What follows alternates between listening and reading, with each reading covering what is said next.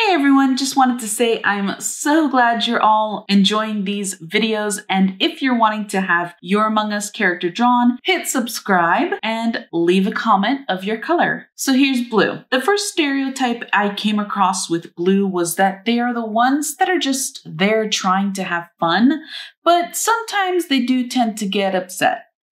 At the same time, they are often considered the kind and rational player. Blue is also a great player in general as a crewmate and is quite sneaky as an impostor.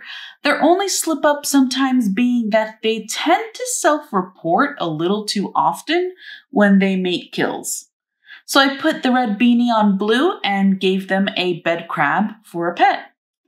And for the most part though, blue can be pretty chill. So blue players, is this you?